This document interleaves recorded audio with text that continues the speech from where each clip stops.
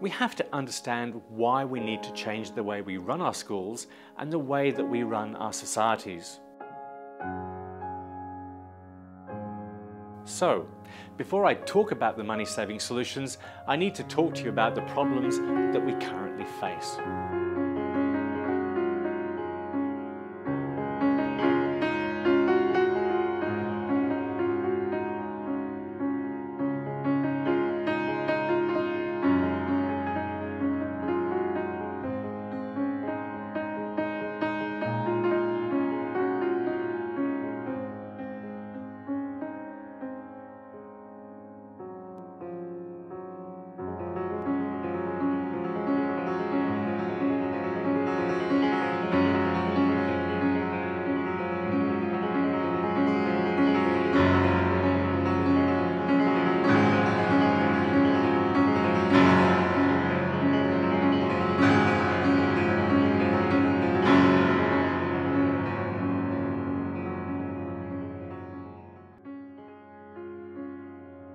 The world is currently living on environmental credit, and at some point it's our children and their children who are going to have to pay the bill.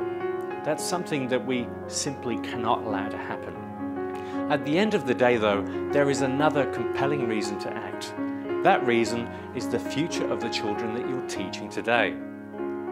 If we don't move to become more sustainable, then the world that they and their children grow up in will be very, very different to ours.